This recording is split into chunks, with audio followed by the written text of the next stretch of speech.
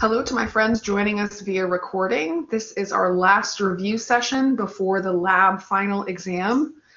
Friendly reminder for us that exam is open now and it is due tomorrow night, Tuesday night by 11:59. So make sure you are planning a time to get that done.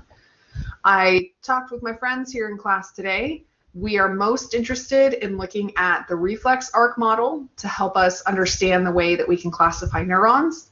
We are interested in practicing identifying muscles on the muscle man. We are also very interested in looking at that meninges model. So we're going to start with these things and we're going to go from there. When we talk about reflexes in lab, this is the model that shows us the components of a reflex arc. Reflexes and kind of the way they work is something that we're going to focus on more in lecture. That's actually kind of part of the lecture chapter we're working on right now. But when we talk about reflexes in lab, so some big picture ideas that we should know up front. Anytime we say reflex, we should be thinking automatic, meaning you don't have to process this. It's not something that your brain thinks about and tells you what to do. All that we need for a reflex to happen is contained inside itself. So what I mean by that is from the moment that you detect something, for example, in your skin, to the moment where you do a movement, so for example, moving your hand away, all of that is contained in a reflex arc. So we're going to label our parts of a reflex arc here and use that to help us classify neurons. When we talk about a reflex arc, the first part of it, and we can see it here highlighted in green, and also kind of these little branches that I see up here, the first part of any reflex arc is the receptors. The receptors. Let me move this closer. And the receptors are these little nerve endings that we see here, or in particular, you can see the little green places where maybe there's some extra connective tissue on it.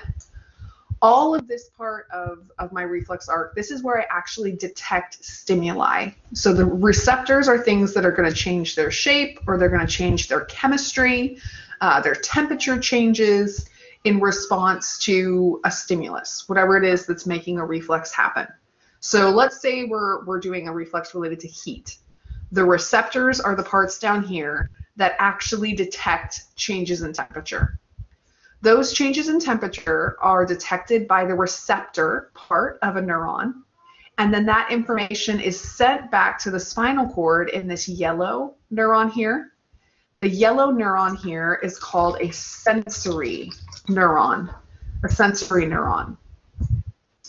The job of a sensory neuron is to take the information that the receptors collect and send that information back to the spinal cord where it can be processed. So sensory neurons don't process information at all. They just transport it from wherever it's detected to the spinal cord where it's going to end up. In the spinal cord, or in lecture, we'll talk about how it could be in the brain stem, we send that information to what's called an interneuron, an interneuron. This interneuron that we see right here, its job is to do something that we call integration. Integration. That is processing. That's taking that sensory information, figuring out what it means, figuring out that, oh, that temperature is really hot. I shouldn't leave my hand on a hot burner. That's the kind of thing that an interneuron does. It interprets the information that came from the sensory neuron. When the interneuron knows what you should be doing based on that sensory information, it's going to send those directions out of the spinal cord using a motor neuron. So this orange neuron we see here is a motor neuron. Motor neurons send directions, or motor neurons make things happen. In particular, motor neurons are going to go down to what we call the effector of a reflex arc. The effector is the thing that actually has an effect. So when you touch a hot burner, the effector would be those muscles that make you pull your hand away from the burner. If we're talking about stepping on something, in lecture we talk about the stepping on a Lego reflex. When we're talking about that, the effector would be the muscles that help you to lift your foot off that Lego. So in a reflex arc, the 5 parts that we need to know: the receptors that collect information, the sensory neurons that send that information back to the central nervous system, the interneuron, which is the processing neuron that figures out what to do, the motor neuron that sends those directions out to the effector that makes things happen. On this image, we have already labeled the functional classifications of neurons in the body. So when I talk about the functional classification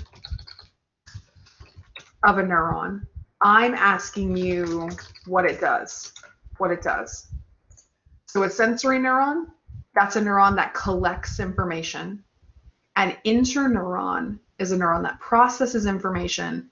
And a motor neuron is a neuron that sends directions, that says what should be happening. That's all my functional classifications of neurons. There is another way, though, that you can classify your neurons.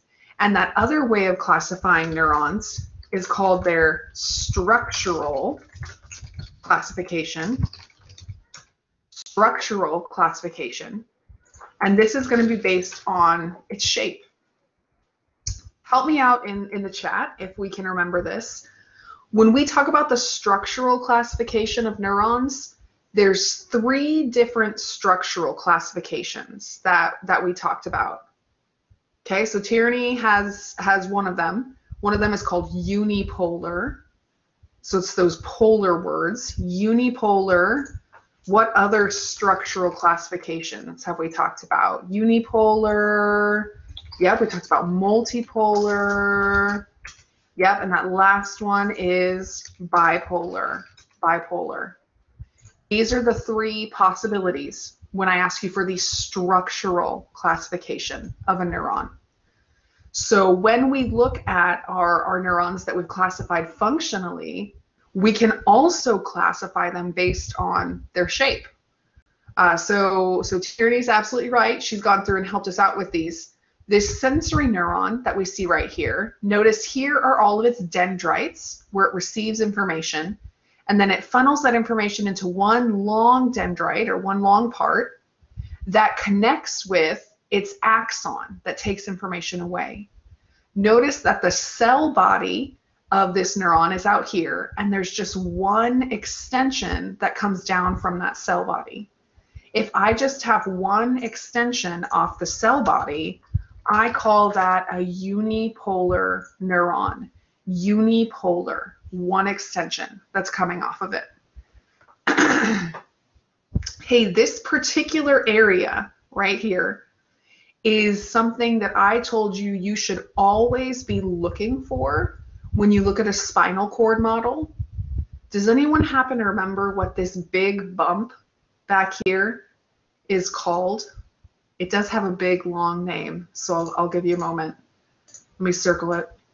Talking about this thing right here. Yeah, several of us are getting it for me. That big thing back there is called the dorsal root ganglion. The dorsal root ganglion. This part here in the back is the dorsal root of a spinal nerve. It's the part of a spinal nerve. So here's a spinal nerve right here where there's sensory and motor neurons together. Some of that splits and attaches to the dorsal side or the back side of the spinal cord. Here's that dorsal root. Here's the ventral root in the front. Remember that the dorsal root has a big bump on it. The reason it has that bump is it's where the cell bodies of all of these unipolar neurons are found. So the reason there's a dorsal root ganglion is because that's where my sensory neuron cell bodies are hanging out. They're right here in that dorsal root. They've got this bump, this ganglion, where they live. So this is a unipolar neuron. When we talk about unipolar neurons, here Dr. Allis is going to do a sketch. A unipolar neuron in its simplest form is going to look kind of like that. We're looking at the cell body. It has one extension coming off of it, unipolar. The next structural classification that we see on our reflex arc model are what we call multipolar neurons. Multipolar neurons. So our multipolar neurons are what we find are both the interneuron and the motor neuron. Multipolar. Oops. Here we go. Multipolar neurons, both this interneuron here and this motor neuron right here. The way that we know these are multipolar neurons is because I look at their cell body and see multiple extensions coming off of them, multiple places where things are attached. So when we look at a typical multipolar neuron, this is the one way back in the day when we first started drawing neurons in unit number 3. That's the one that I liked to draw for you. Here's a typical multipolar neuron. Got a cell body with lots of dendrites attached to it, and then one long axon that comes out. Because there are multiple extensions coming off of the cell body, we call it multipolar. The type of neuron, the structural classification of neuron that I don't see on this model is the bipolar neuron. When we talk about a bipolar neuron, how many extensions come off of a bipolar neuron? What does that bi part mean? Yeah, bipolar means 2, right? So a bipolar neuron would look something like this. Here's my cell body. All of my dendrites connect to one part of the cell body, and all of the information I pass along comes out the other side. Notice how I've got a cell body that has one area that receives information and one area that sends information. When we talk about, bipolar neurons, really the only place we find these are in places where we do the special senses. So yeah, Tierney's right. When you look at that retina model that you needed to know from the last lab packet, there are bipolar neurons there. So bipolar neurons help with the process of vision.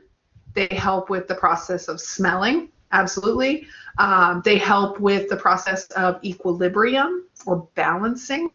So bipolar neurons, very much involved in special senses, but the only place you're going to see them in lab is going to be on that retina model, a bipolar neuron.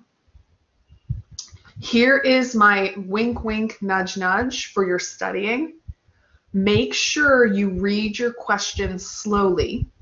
If the question is asking you for a functional classification, please do not tell me the functional classification of a neuron is that it's multipolar.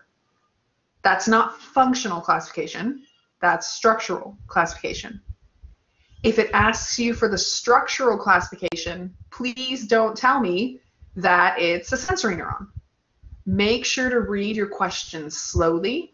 When you read them slowly, you'll get your tip off. Are we looking for how something works, or are we looking for its shape? So just take your time with it, read the question slowly, and use these little ugly sketches or whatever those neurons look like in your mind. Use that to help you with the types of classifications. Before we move on, any questions about these things?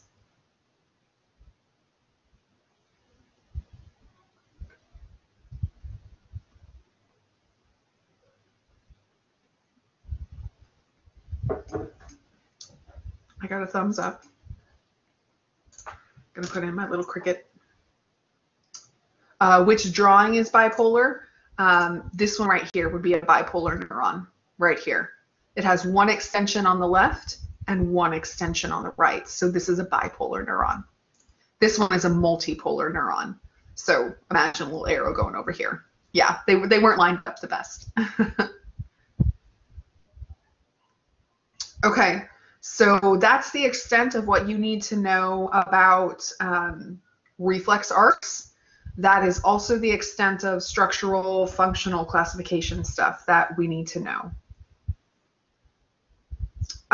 So if I'm interpreting your question correctly, Gloria, you're asking about what words fit as functional classifications. So the functional classification words are sensory, interneuron, or motor neuron. Receptors is a separate thing. This is part of a reflex arc because we originally started with this model by labeling the parts of a reflex arc. So technically receptors are just part of a sensory neuron. The functional classification of this neuron, we would say it is a sensory neuron. That's its function. Just like we've got our motor neuron, its function is being a motor neuron or an interneuron. Yeah. So we labeled more than one thing on our picture here. All right, let's go to the next thing that we agreed we wanted to talk about, and that was muscles. I am not going to label every single muscle in the body. I don't think that's the best use of our time together. What I want you all to help me do is tell me in the chat, what are some muscles that you're having trouble finding? Or you can use the little pencil up here. If you want to draw a line on a muscle that you want us to figure out as a class, we can do it that way too. But I probably won't go through and label everybody. If there are certain muscles either you can't find based on their name, give me their name, or if you can draw a line for me on any muscles we can't identify, that would be helpful for me to know where we need to focus. Okay, Tyranny has a question about the oblique muscles. On Muscle Man, we can only see one set of oblique muscles. On Muscle Man, do we see the external or the internal obliques? Which do we see on Muscle Man? Any ideas?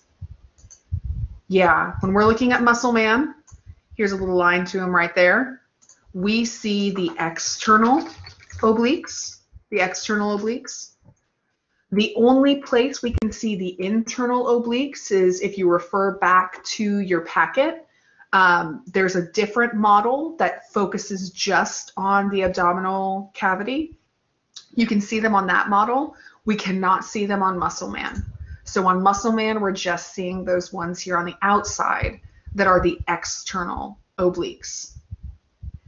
We also, when we're talking about abdominal muscles here, we can also only see one other abdominal muscle on Muscle Man. What's the name of the six-pack muscle? This one here in the very middle of the abdomen. What's the name of this one here? Yeah, so this one here, it runs parallel to the abdominal cavity, or parallel to the vertebral column back behind it. That's what this word rectus means, is parallel. So here's rectus abdominis. Here's those external obliques. When I go to the back side of Muscle Man, back here, this muscle right here is not an oblique muscle. What's the name of this big muscle in the back part of the back here? This one right here. Yeah, so Gloria's right. The one that we see down below is called latissimus dorsi. Sometimes, Jim, people call it the lats, latissimus dorsi. Latissimus dorsi goes all the way from your lumbar spine. It actually connects up on your humerus. So there's a gym workout called the lat pull down, where you reach something above your head and pull it down. That's actually working these muscles way in your lower back, latissimus dorsi. Up above latissimus dorsi is this diamond-shaped muscle up higher. What's the big diamond-shaped muscle here in the back? The big one up higher. Yeah, that big one up higher is trapezius. Trapezius. So the two biggest muscles in the back, trapezius up high, latissimus dorsi down below it. We've got some really big ones here in the shoulders, one on each side. What's that muscle in the top of the shoulders up there? Yeah, that big one up there is the deltoid. Draw a little line down to it. We have a deltoid on the shoulder of both of our arms, obviously. So deltoid on both sides up here. When I look on muscle man, kind of below the deltoid, there are two muscles that we need to know. We need to know this little one right here and this bigger one over here. Let me put numbers here. So my bigger one is going to be number 1. My smaller one is going to be number 2. Do we have any idea? Let's start with number 2. Do we have any idea on number 2 what this one is?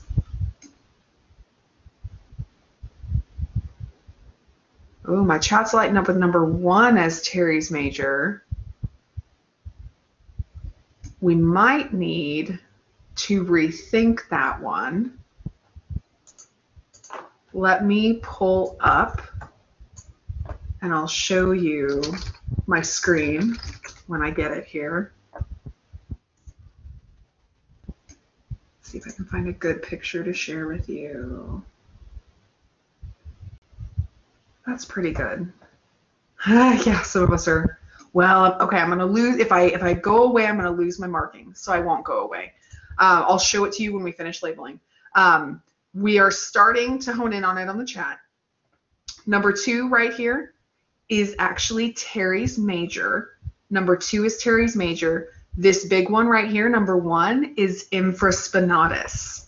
Yeah, so I'll show you a picture when we finish on this slide. I will show you the color-coded picture I found here. So number 1 is infraspinatus. Number 2 is teres major. So if we wanted to look at it, this big one, it's named infraspinatus, means that it's inferior to the spine of the scapula. Infraspinatus is the big muscle that's underneath this right here. If you're thinking about bone markings, this right here is the spine of the scapula. So the muscle that's right underneath it, first we see the deltoid that attaches to it, but then right underneath it, we see the infraspinatus that's also below the spine. Teres sticks out into the arm a little bit farther on the outside.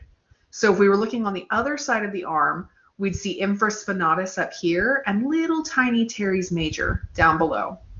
If I'm going to flag teres major, though, I'm going to flag it right here because you can see it really well. Teres major here and this big one, infraspinatus, next to it. So back muscles, big trapezius, big latissimus dorsi. Next to latissimus dorsi is the teres major and the infraspinatus that I see right here, right below the spine of the scapula. What muscle lives on the back side of the arm? What's this big one that I see on both arms on the back? Who's on the back side of the arm? Yeah, the back side of the arm is where I find triceps brachii. Triceps brachii. We talked about this morning how triceps means there are 3 attachment sites. So there are 3 places where this triceps muscle attaches. On the opposite side of the arm, so we'll go over to the front side here, on the opposite side of the arm right here, and also right here, we see a muscle that has 2 attachment sites. What's the one on the front side of your arm? Front side. Yeah, the front side one is biceps brachii. Biceps brachii. So biceps on the front, triceps on the back. We can go down into the leg down here. So this big muscle that I can see in red, I hope we all know this one right here. What's the name of your bottom muscle, shall we say? The big one there. Yep, the big one here is gluteus maximus. Gluteus maximus. Maximus means biggest. Important for us to know that there's gluteus maximus, and then also see that light pink that I drew a line to there? That is another gluteus muscle. That one is gluteus medius. Gluteus medius, the middle-sized gluteal muscle. So gluteus medius is going to be lighter in color. It's covered in connective tissue. That's why it looks a little bit lighter. Gluteus medius is the lighter colored one that I see. Gluteus maximus is what's actually in the gluteal region toward the backside, the big one. Then we get down, help me out in the chat. Did we learn the muscle tensor fasciae latae? I know I talked about it, but I don't know if we actually, okay, we did actually learn it. Okay, so tensor fasciae latae is this little muscle that I see right here. So tensor fasciae latae, let's draw a little line over here. Big long name. That's this muscle that I see connected to, so through the connective tissue, I see it connected to gluteus maximus. The question, can we see it in the anterior view? Not super well. We can probably see it in the lateral view best, and I don't know if I have any good lateral view pictures to show you. But if you know that it's at the bottom of this connective tissue that the gluteus maximus is attached to, the tensor fasciae latae, that should help you with finding it. So that's this one here. Next to tensor fasciae latae, we have the muscle that's on the lateral side of the thigh. What's the name of the muscle that's on the lateral side of the thigh? Who's this one out here on the outside? Yeah, Tierney's right. The one on the outside is called biceps femoris. Biceps femoris. Biceps femoris, please never tell me that biceps femoris is up here in the arm. Please never tell me that biceps brachii is down here in the legs. Make sure we get those regional terms right. Femoris versus brachii. Next to biceps femoris, the muscle that we're learning on the inside, the medial side of the thigh, in the back. This one has a kind of long name. I'll help us out here with it. Yes, a couple of us are typing it. Actually, I gotta move that down so you can read it. The muscle in the middle next to biceps, on the backside, next to biceps, is called semitendinosus. So semitendinosus and biceps femoris. Semitendinosus and biceps femoris. As a heads up, we didn't make you identify this one, but we did make you know its action.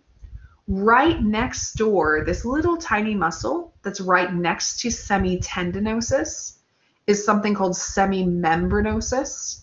So semimembranosus is back here as well. You don't need to be able to identify it, but if I ask you what its action is the same thing as biceps femoris, and it's the same thing as semitendinosus because it lives on the backside next to these things. So as a heads up, semimembranosus is a little tiny muscle that's hiding inside here. We don't make you know that one. You make you identify that one because it's so tricky to see that one. All right, let's go down into the leg itself down here. The big muscle, the calf muscle down here, what's the name of the calf muscle? The calf muscle on the back side. A weird one to spell. Yeah, so the muscle that we show off when we wear heels, that's called the gastrocnemius. The gastrocnemius. That's the muscle here in the back. Next to the gastrocnemius on the outside, or maybe you can see it a little bit better on this side over here, is the muscle that's on top of the fibula. So the muscle on top of the fibula, technically it has two names. The one that its location helps us out with is fibularis longus, but when you do a Google search, you might see this one called peroneus. So on the outside, fibularis longus, on the very back, peroneus. Tucked in between them, this muscle that I see right here is called soleus. Soleus. So we'll put that little name in there too. So from front to back on this leg here, we have fibularis longus on the fibula side. Then we have the soleus in between, and we have the gastrocnemius on the very back. On this side, we can see the gastrocnemius, then the soleus, and then fibularis longus on the outside. Those are the three that we can see from the outside. When we go to the front, we see this one right here. What's the special one that we see on the front of the tibia? The front of the tibia. Its name actually tells us exactly that same thing. Yep. So the name of this muscle on the front, tibialis anterior. Tibialis anterior. It's on the front side of the tibia. So here's tibialis anterior on the front. We can see it over here as well. That would be another tibialis anterior. We can see some of those muscles we labeled before. So the one in the very back, I'm not going to type its whole name, but there's the gastrocnemius in the very back. And we can see just in front of it that muscle called the soleus. So tibialis anterior, the one muscle that we cannot see on the back side of the body, obviously because it's on the front side of the body. When we look at the front side of the thigh, we've got a completely different set of muscles compared to what we saw on the back side of the thigh. So let's start with this big one right here that runs parallel to your femur. The big muscle parallel to your femur. Any ideas what we'd call this one here? Yeah, so parallel to your femur. Remember, rectus means parallel. Femoris means the femur. Rectus femoris, that's this muscle here in the very middle of your thigh. Next to it, we have two very large muscles, meaning vastus, or vastus is what very large is what that word means in its name.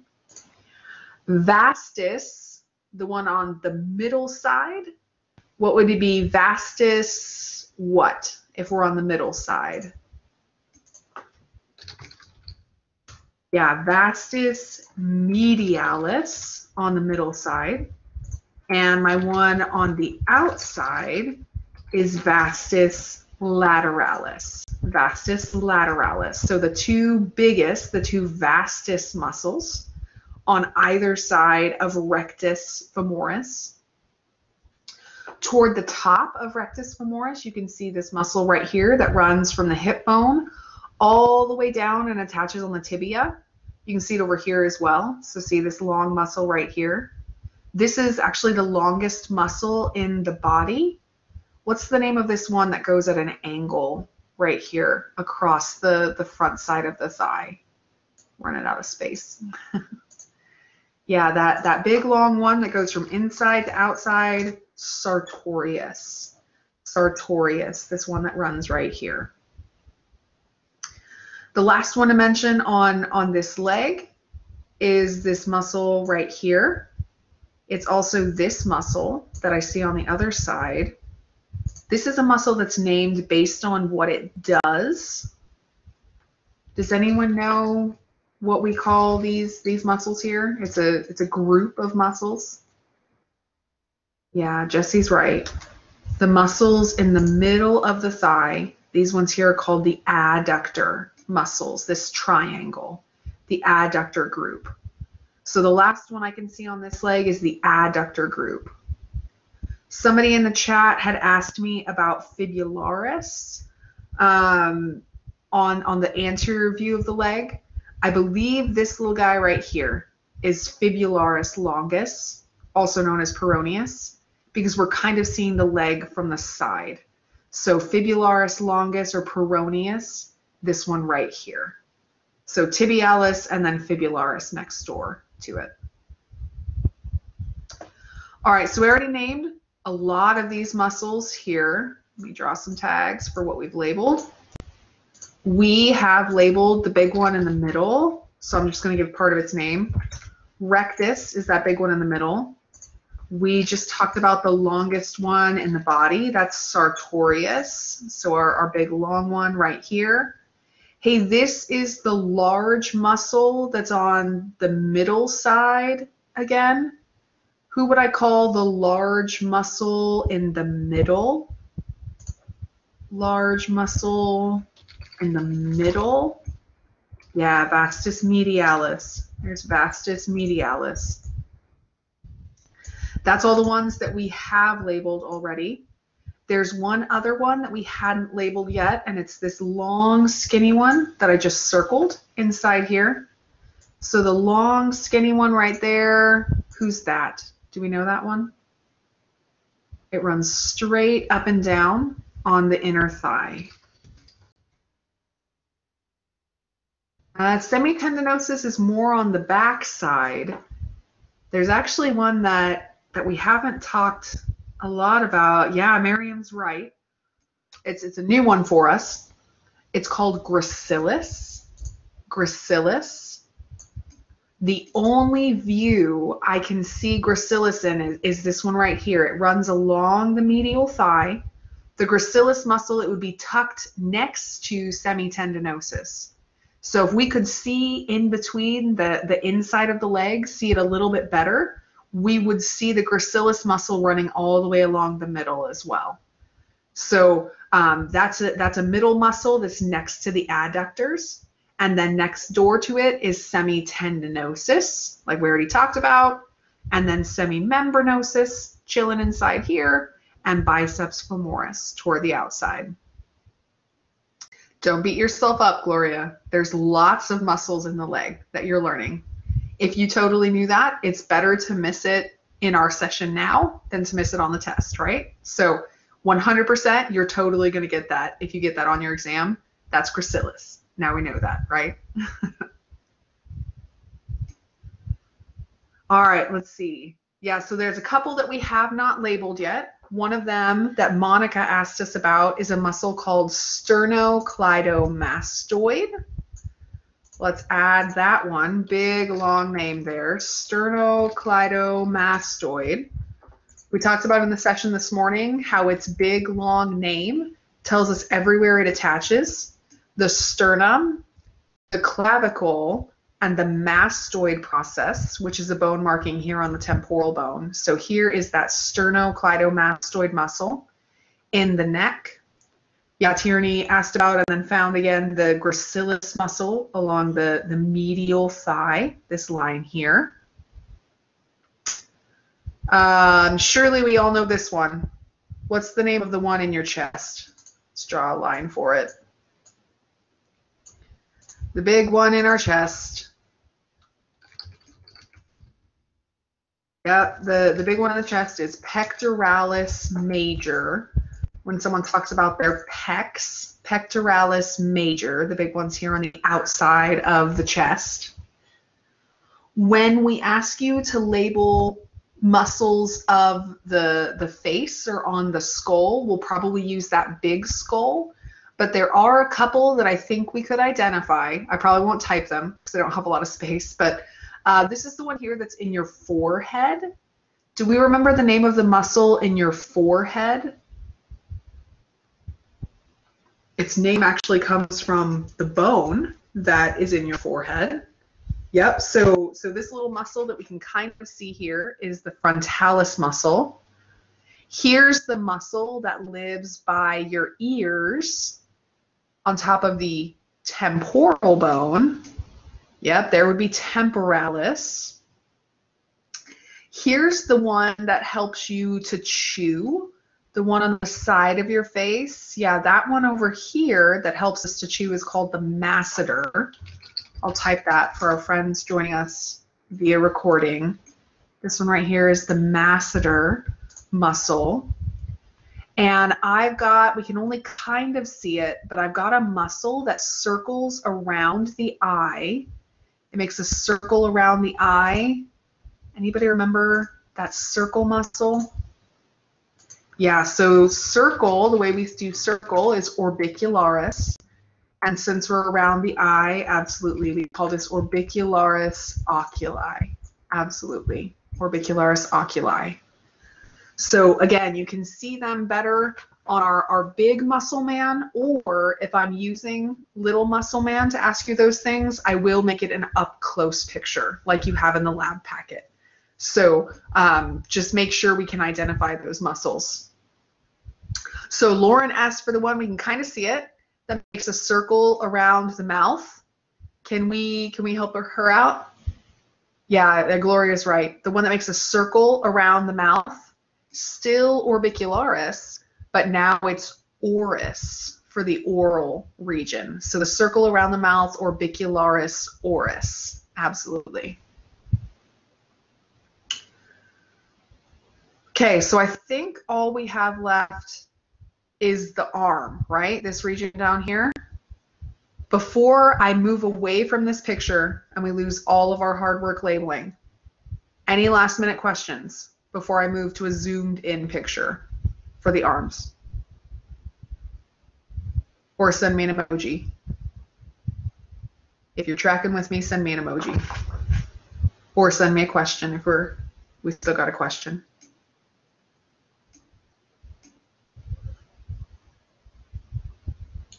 Okay. Got some thumbs up.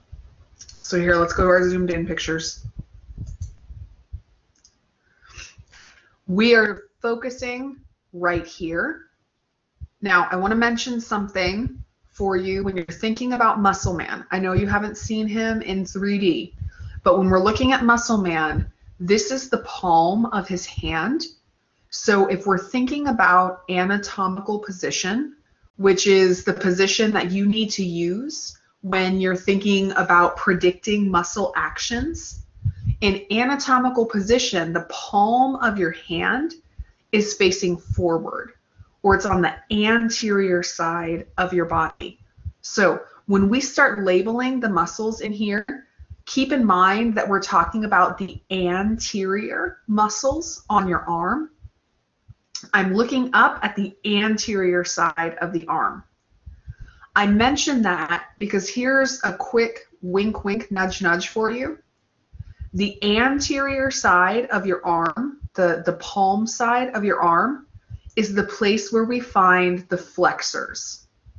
You should never tell me that a flexor muscle is found on the back side of the arm. I promise 100% of the time, flexor muscles are found on the front side of the arm. Extensor muscles are found on the back side of the arm.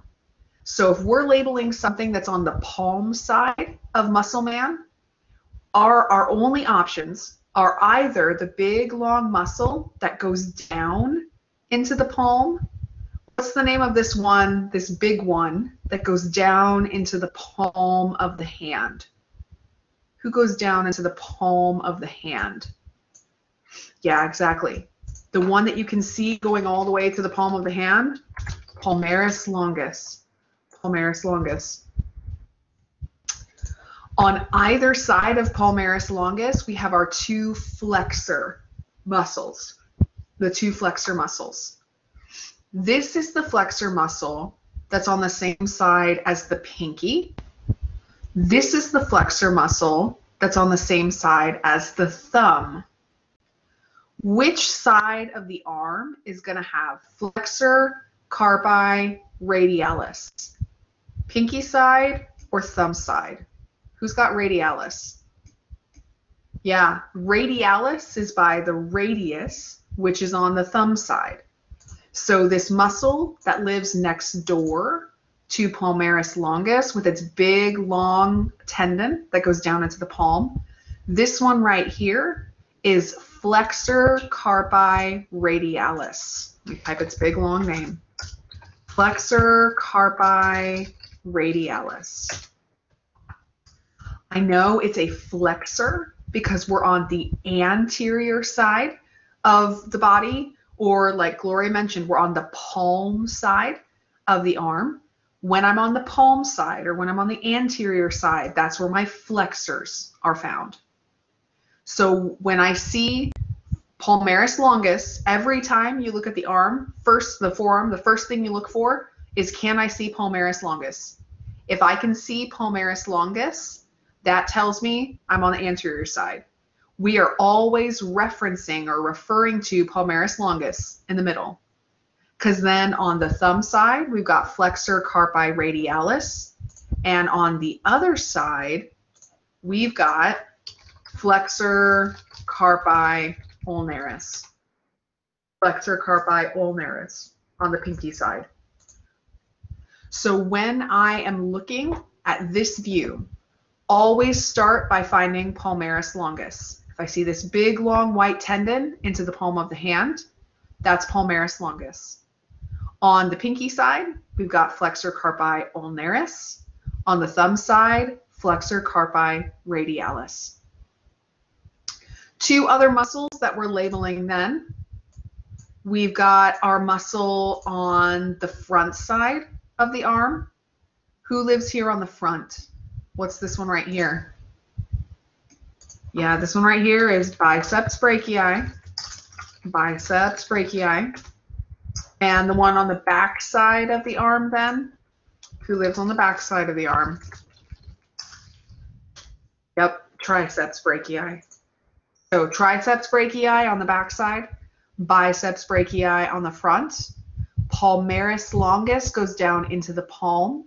And then we look on either side of palmaris longus to find those flexors. And remember, when we're looking at the palm side of the hand, it's those flexors. We've got the flexors on the palm side.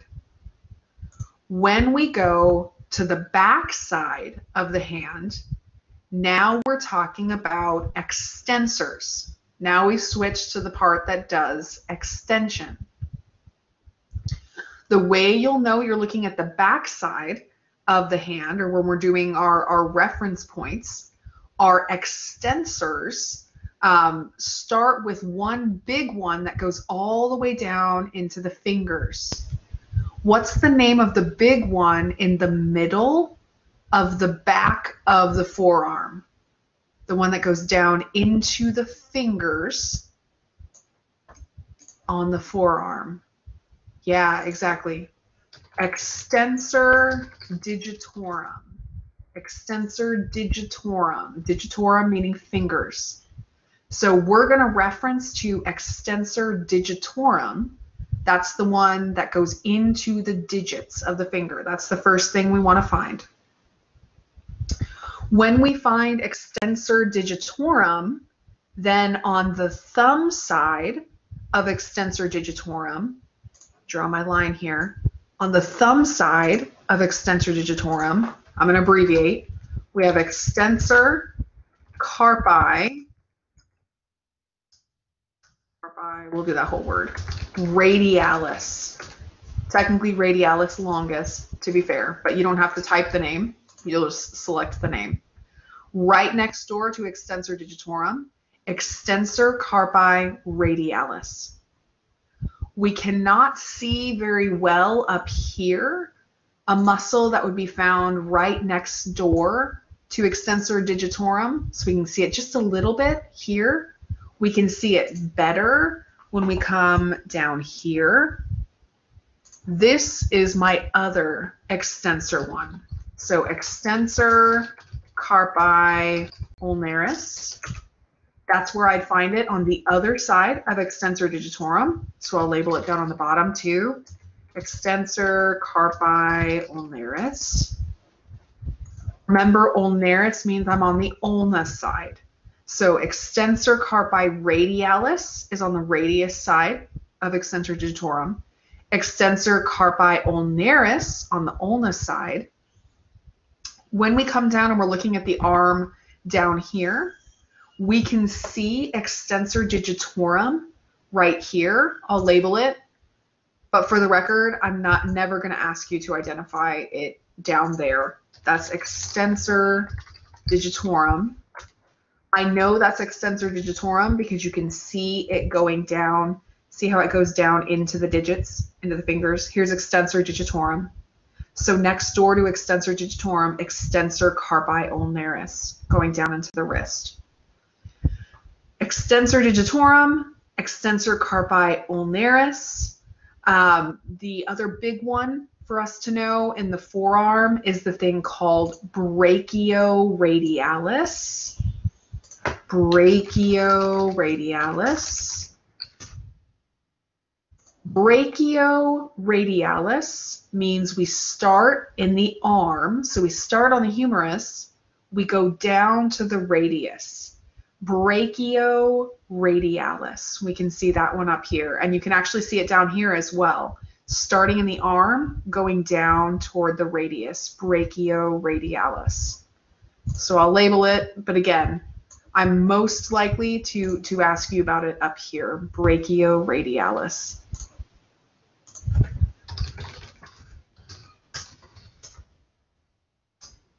I'm looking at my list here. The other ones, I bet you can find. Everybody select, or some of us select. Use your pencil up here. Show me where we see the deltoid muscle.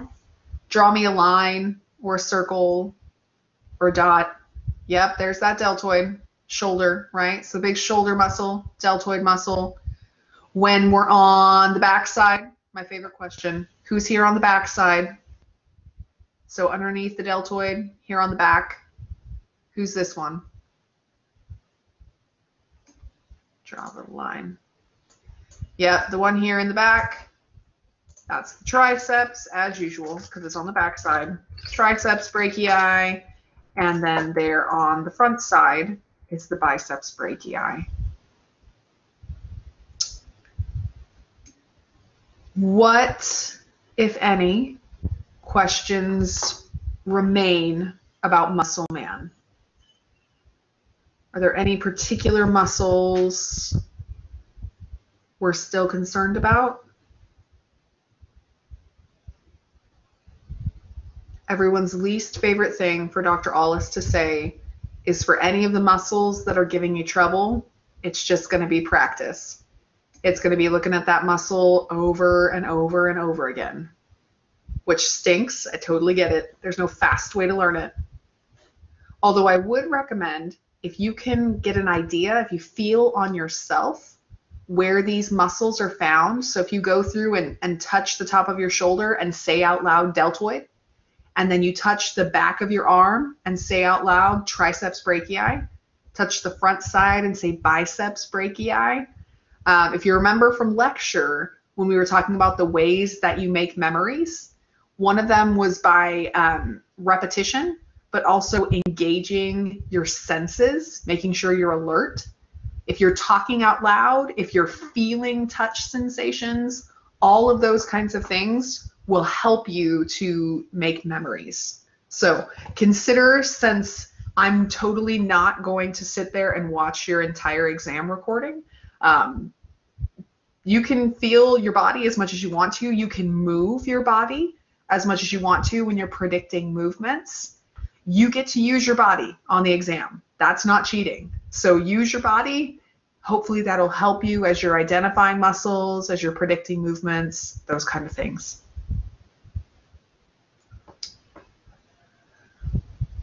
All right, if there's no last questions about muscles, then the one other thing we had decided as a group to cover was meninges. So let's talk meninges, and then we can decide where we want to go from here. When we talk about the meninges, the first thing for us to know is that these are the connective tissue membranes that cover the brain, or that form a protective barrier around the brain. There are 3 meninges in particular, or 3 layers of connective tissue for us to know. They all have this word mater in their name. So we have the arachnoid mater, the dura mater, and the pia mater. When I'm talking about these mater layers, or these meninges, one layer is attached directly to the brain. Which of these 3 layers is attached directly to the brain? Do we remember? Let's see, I'll label it over here. So my little thin pink layer that's directly attached to the brain is the pia mater, the deepest layer, the thin pink that I see here attached to the brain directly. That's called the pia mater. This word pia means delicate or gentle. So I've got this gentle layer touching the brain directly called the pia mater. Just outside the pia mater, we see this layer here in kind of the seafoam green color. This seafoam green color here has all these little collagen fibers that come down, look a lot like spider webs.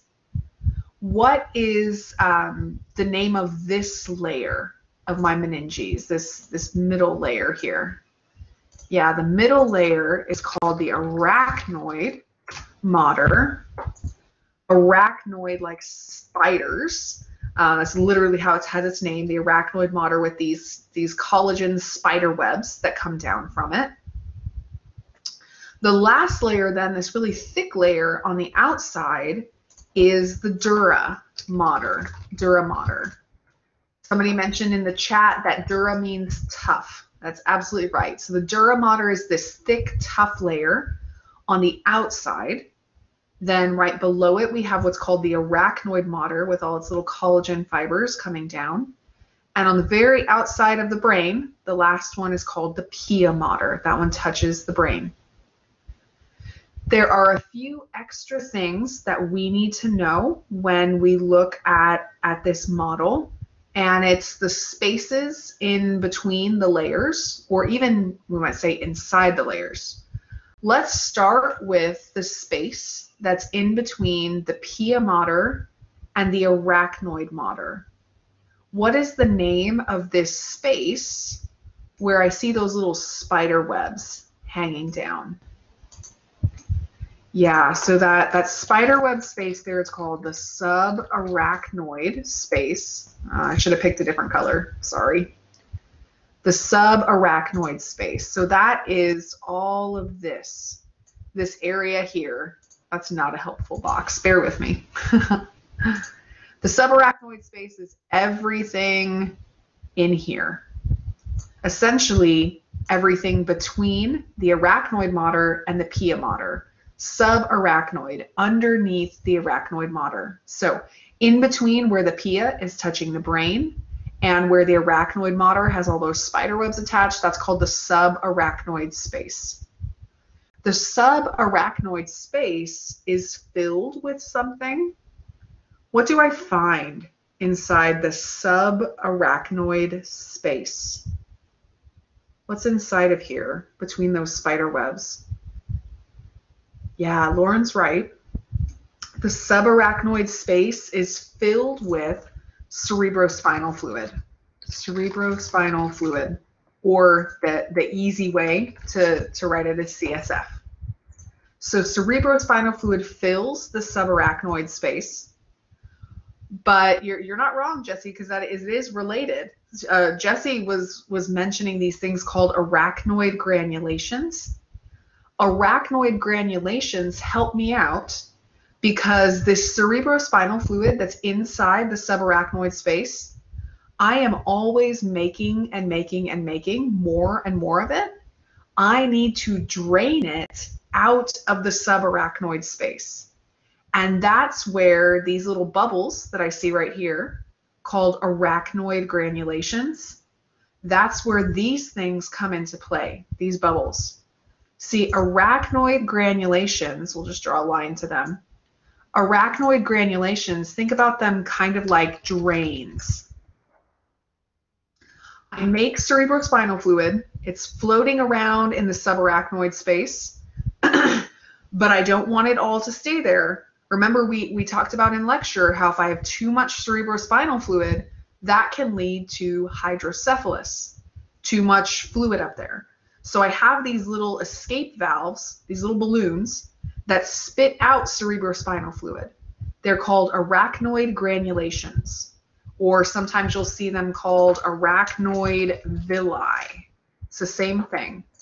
These bubbles that I see right here, their job is to drain the cerebrospinal fluid that would be here inside the subarachnoid space.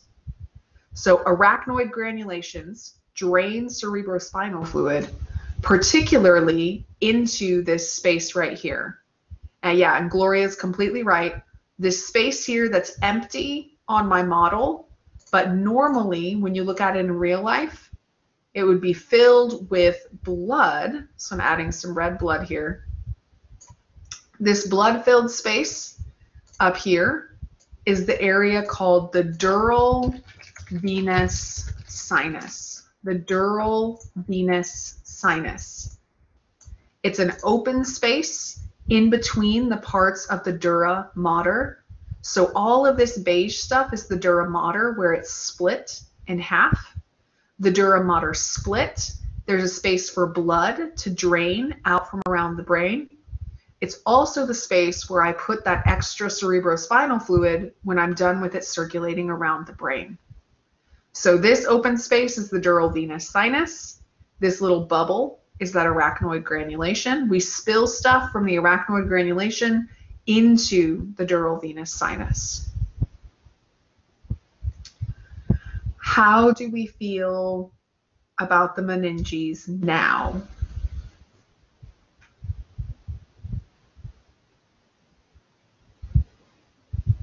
Thumbs up, thumbs down, crying emoji. Hopefully not too many tears.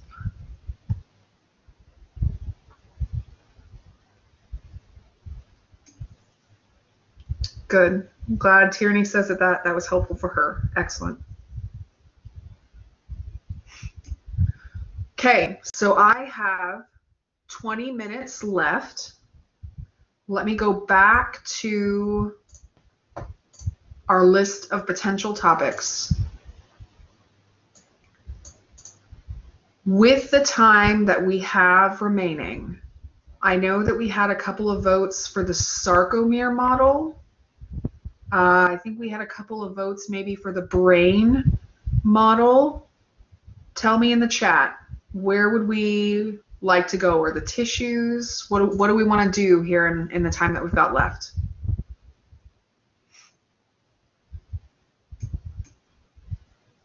Okay, I got a couple of votes for the brain. So let's go to the brain, and then we can see how long that brain takes us. After we do the brain, we can see what time we got left. So the brain model I'm going to use is the summary model that has like all the structures on it. Because if we can label stuff on here, we can find pretty much everything that we're supposed to find. When we talk about the brain, we have part of the brain that's known as the brain stem. So the lowest part of the brain is this group of structures down here called the brain stem. There are 3 parts to the brain stem. Let's start with the lowest part of the brain stem, the part that's connected to the spinal cord. What is the name of this structure down here that's connected to the spinal cord? What's this lowest structure called down here? Anybody know? Yeah, Tierney's right. This lowest structure in the brainstem is called the medulla oblongata. The medulla oblongata. When you're studying cranial nerves, this is the location of some of those last cranial nerves. So 9, 10, 11, 12, all of them are attached down here on the medulla oblongata. A lot of the cranial nerves, though, most of the cranial nerves are attached to this big thing, this big bump right here. What's the name of this big bump? This should be easier to type. Yeah. The big bump there is something called the pons. The pons. And up above the pons is a little region, we didn't talk a lot about it, but that little region there, yeah, is a part called the midbrain. When we talked about the midbrain, we kind of cared less about the midbrain itself and more about the bumps that we find on the backside of it. Does anyone happen to know, and it's okay if we butcher the spelling, does anyone happen to know what we called these 4 bumps back here? Yeah, so those 4 bumps, their technical name is the corpora quadrigemina. Corpora quadrigemina.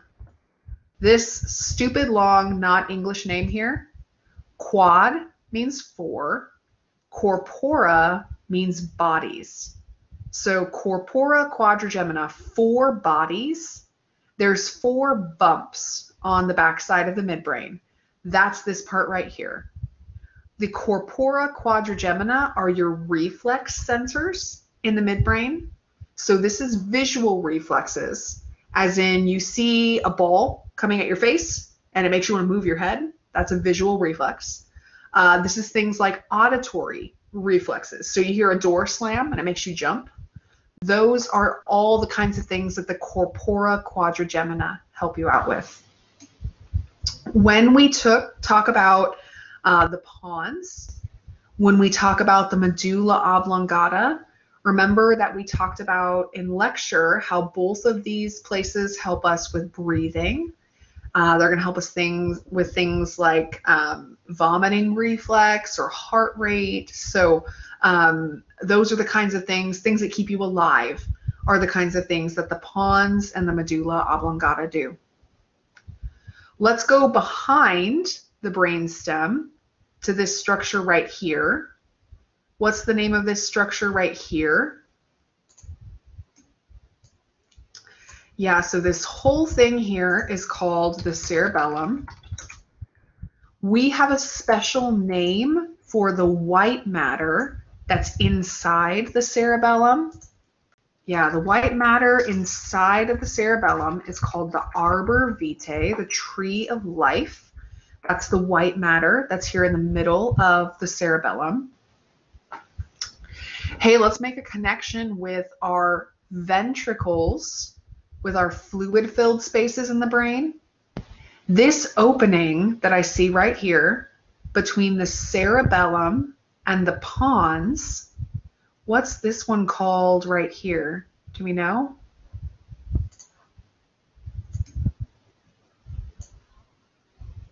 Yeah, so Jessie's brave and she's guessing for us correctly that fluid-filled space is called the 4th ventricle. The 4th ventricle. It's found between the cerebellum and the pons, the 4th ventricle.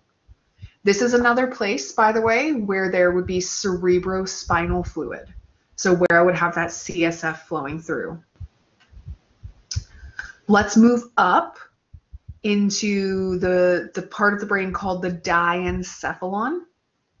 When we talk about the diencephalon, there are a few main parts to it. The first one is what we talked about together as a class as kind of the duck face in the middle of the brain. In lecture, we called this the relay center. Yeah, so the duck face area, the relay center, is what we call the thalamus. Down below the thalamus, kind of the bill of the duck, below the thalamus is an area called the hypothalamus. Hypo means below, so the bill of the duck down here.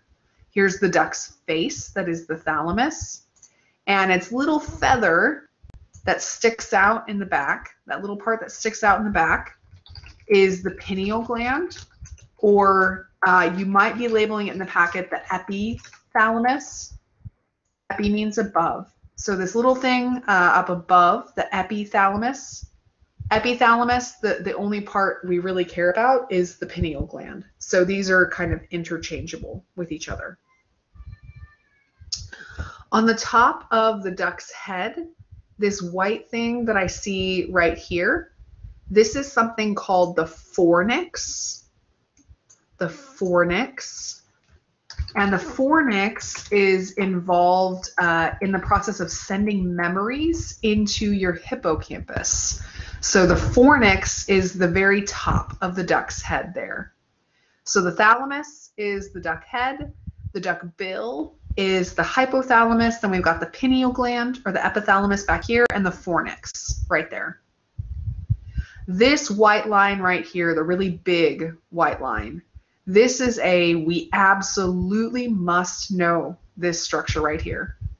What's the name of this white thing right here that we absolutely must know? I'm like 99.999% confident you will see that. Yeah, a couple of us have chimed in with it. This is a must know. Corpus callosum, this white thing right here. What's the job of the corpus callosum? What does it do in the brain? Why is it so important?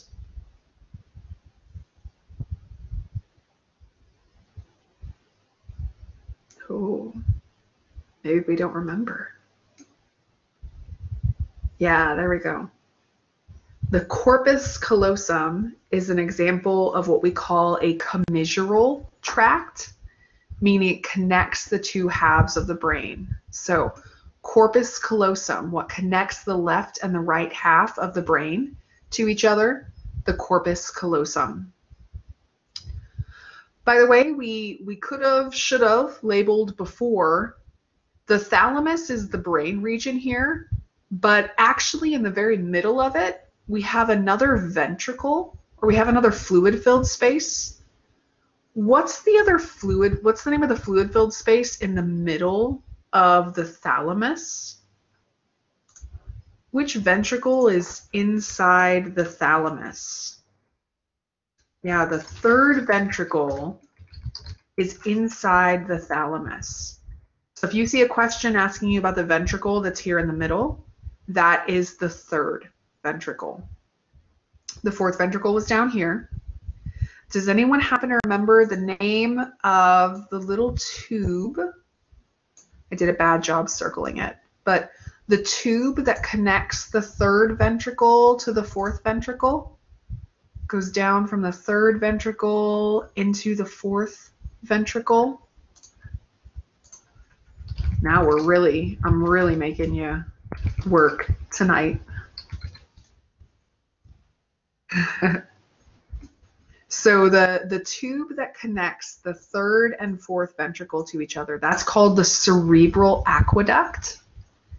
So when I take fluid from the third ventricle down into the fourth ventricle, the tube that does that is the cerebral aqueduct.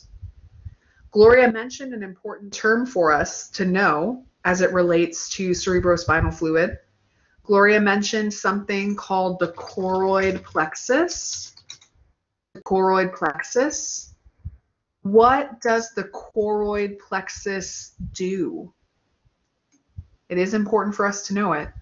Yeah, the choroid plexus is what I find inside each of my ventricles, making that cerebrospinal fluid. Yeah, absolutely. The choroid plexus has those leaky blood vessels, like we talked about in lecture. Yeah, so each of my ventricles, the third ventricle, the fourth ventricle, the two lateral ventricles that you can't really see on this picture, all of those have choroid plexus in them to help us make cerebrospinal fluid. Yeah, so choroid plexus is important as well. Third ventricle, through the cerebral aqueduct into the fourth ventricle. From the fourth ventricle, we can go down into the spinal cord. That dot in the middle of the spinal cord called the central canal, filled with cerebrospinal fluid. or we can dump it out into the subarachnoid space where we can get rid of it. Only other thing that I'm going to take time for on this brain is to remind us about the lobes of the brain. So let's start here, anterior. The anterior most lobe of the brain, who lives up here? Yep, this one up here is your frontal lobe. This is the one you do decisions, reasoning, your personality, frontal lobe up here. Then we go, yeah, it's all the motor stuff. Absolutely, Jesse. Then we go here to our lobe that's the sensory part of the body. What's the name of this lobe here? Yeah, this lobe here is the parietal lobe, where we find that parietal bone. And then down in the very back, my vision lobe back here is the occipital lobe. Absolutely. We cannot see the hearing lobe. That would be on the side of the brain, closest to your ears. Yeah, the hearing lobe is the temporal lobe. So if I could see through the thalamus, it'd be on the other side there. And then Gloria mentioned one that I don't have any models to show you. I do have one in the lab, but we don't have any pictures of it in the packet for you. The thing called the insula, that's one lobe that's hidden underneath all of the other ones. Since it's hard for us to give you a picture of the insula, we want to make sure we know what the insula helps with. Does anyone happen to remember what the insula helps with? Yeah, the insula does taste. So if you know that the insula does taste, I'm not going to ask you to identify it because it's deep or it's underneath these other lobes of the brain that we just talked about. So the insula, that last lobe, that's deep underneath all of them. All right, I've got 5 minutes left. I know I had a couple of requests for the sarcomere model. So let's do the sarcomere model in the bit of time that we have left. Find that one right here. When we talk about the sarcomere model, remember that we are talking about the teeny tiny parts inside skeletal muscle tissue. The fact that skeletal muscle tissue looks striated, or the fact that it has stripes, is because of the structure of a sarcomere. When we look at a sarcomere, I'm looking at the entire sarcomere. There's a few structures that I need to know right off the bat that jump out at me. The first one are these zigzag things on the outside of a sarcomere. My zigzags. Yeah, the zigzag patterns are called Z-discs. Z-discs. A sarcomere begins and ends at Z-discs. So one sarcomere is this entire model here from one Z-disc to another Z-disc. In the very middle of the sarcomere, I have a line called the, called the M line, the middle line, if you will. So in the very middle of the sarcomere, the M line, on the very edges of the sarcomere, the Z discs. Around the M line, I have spaces in the sarcomere where I only see the thick filament of my sarcomere protein. So I only have my protein called myosin. What's the name of the part of a sarcomere where there's only myosin, only the thick filaments? Yeah, so it is H. We got our letter right. It is technically the H zone. We do have a lot of bands. I'm not going to hold it against you if you call it a band, because that's the blessing of a multiple choice test, right? It's the H zone. So the H zone, remember that H is a thick letter. So the H zone is an area in the sarcomere where I only have thick filaments. Now imagine that I took this model and I chopped it in half and I zoomed in just on one side. That's what happens when you go from this picture to this picture. I've got just one half of my sarcomere. So here's some of the stuff we already labeled. We labeled that midpoint of the sarcomere called the M line. We also labeled the edge of the sarcomere called the Z disc. We've got a couple of brackets, again, representing areas in the sarcomere. So this is, again, that part of the sarcomere where I only have the thick filament. What was the area where I only had the thick filament? What was that called again? Yeah, that's called the H zone. H zone, where I only have the thick filament. And then I also have these places toward the outside of the sarcomere where I only have the thin filaments. Yeah, this area over here toward the outside of the sarcomere is called the I band. The I band on the outer edge of the sarcomere. So here's my I band on the outside. Here's my H zone in the middle. Remember that the I band, I is a thin letter. I only have the thin filament here. H is a thick letter. I have the thick filament. I already mentioned this. This thick filament here shown in blue. What's the name of the blue protein or the thick protein? Yeah, the thick filament is made out of myosin. Most of the thin filament on this model is this red protein. What's the name of the main protein that makes up the thin filament? Yeah, that one's called actin, my thin protein that makes up most of it. But remember, there are two regulatory proteins that are attached to actin. One of them is the yellow spaghetti noodle that goes all the way across actin, blocking the myosin binding sites. My yellow protein is called tropomyosin. Tropomyosin. But remember that tropomyosin is like a wet spaghetti noodle. It's not going to stay in place. It needs some help. It needs a push pin.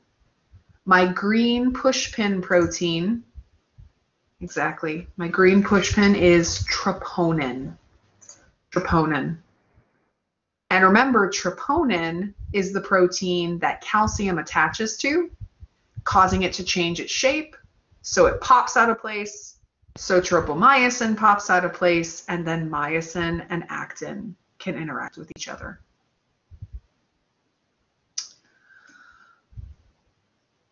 Yeah, so Jesse asked about a place called the A band, or we mentioned it, I think, in lecture. The A band would be places, A band goes the entire length of the myosin protein. So that's also going to include places called the zone of overlap.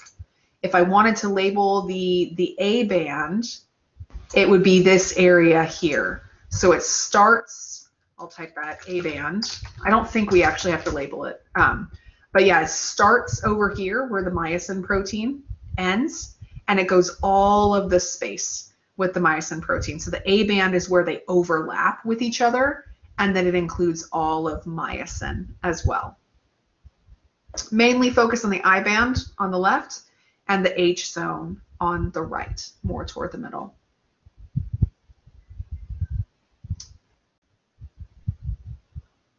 All right.